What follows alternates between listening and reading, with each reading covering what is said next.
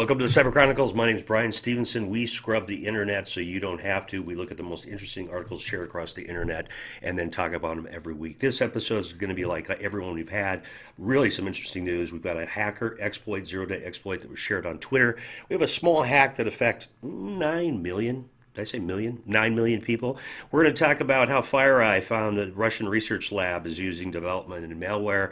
We're going to talk about some stuff about Cybersecurity Awareness Month that can help out anybody. And we're going to talk about a very interesting article again on Wired Magazine and how they bought a voting machine on eBay with the upcoming elections. You're definitely going to want to stay tuned and listen to that. So let's get started. Okay, the fifth most popular article shared across the internet last week was for our friends from the Hacker News. A hacker discloses a new zero-day exploit on Twitter. Goes by the name Sandbox Scraper. He put it up on GitHub. It's a flaw that allows low-privilege attackers to elevate their privileges in our target system, and then the exploit actually can delete critical system files. There's a proof of concept out on GitHub, but even he recommends don't test this because it could crash your operating system. He wanted to share it with Microsoft so they could patch that exploit. That was the fifth most popular article.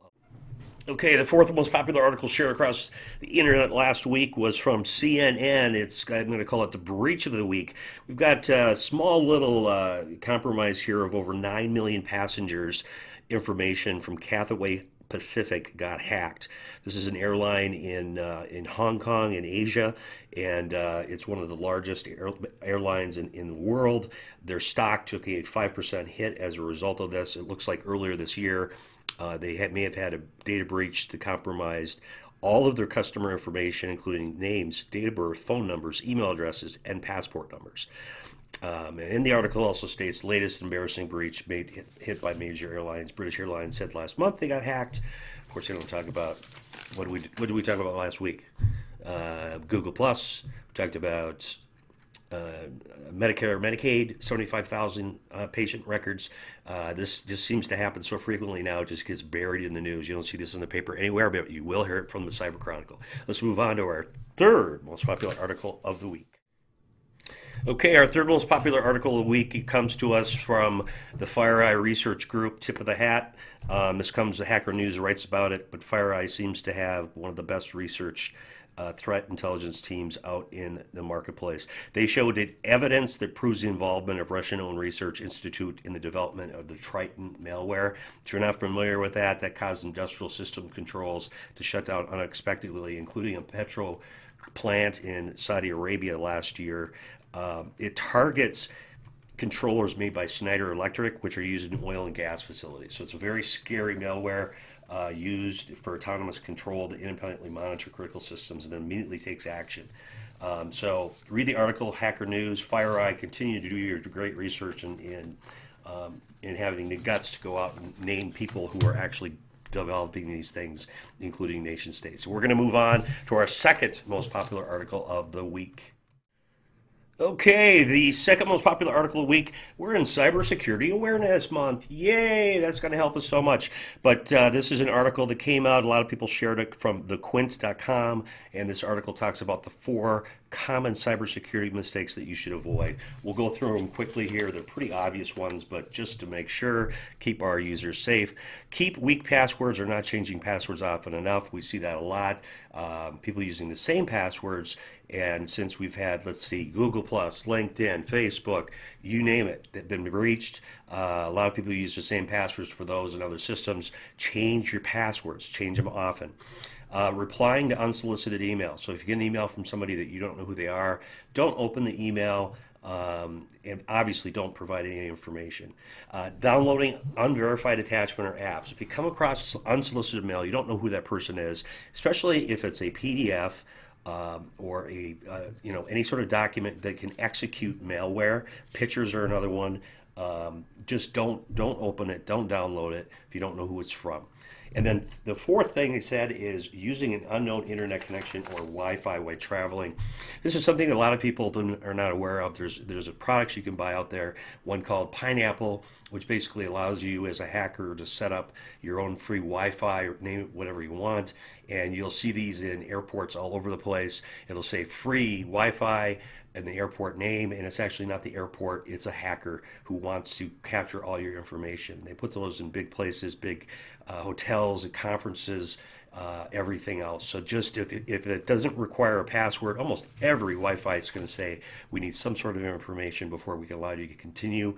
Don't connect to those free Wi-Fis.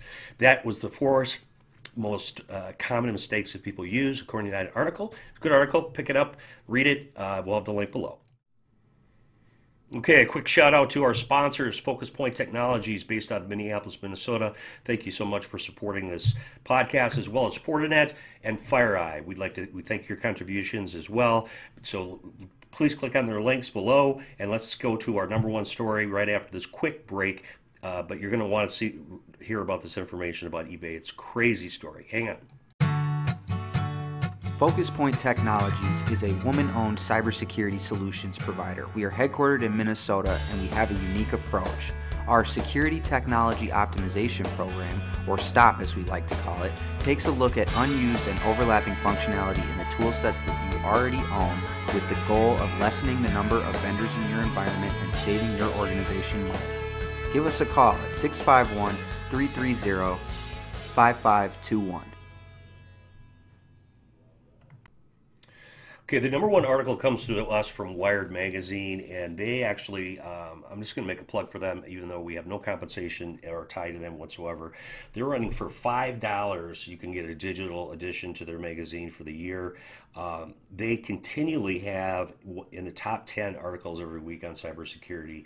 Journalism is really tough these days, and it's tough to find people that are really adding content in cybersecurity. Wired Magazine is doing that, so I'd like to tell everyone, reach out, take advantage of that $5 subscription. I know I did, but the article this week they talk about is about voting machines, and this particular author, Mike Brown, he bought two voting machines on eBay for less than $100 each, and he thought, well, surely, these voting machines are going to have very tough to get into and break into, but it was crazy. In the article he writes here, the tamper-proof screws didn't work, the computer equipment was still intact, and most surprisingly, the hard drives had not been wiped. The information he found on the hard drives included candidates, precincts, number of votes cast on the machine, all not encrypted. Property of the government labels were still intact, which means somebody sold government property with voter information, location data online at a low cost with no consequence. So it's equivalent of buying a surplus police car with all the logos still attached, because it looks like a voting machine today. So pick up Wired Magazine, read the article. He reversed engineered the machine to understand how they could be manipulated. He goes into quite depth on how easy it was for him to do as a cybersecurity expert. So that's it for this week in the Cyber Chronicles. We hope you have a fantastic week, and please subscribe down below and watch us next week.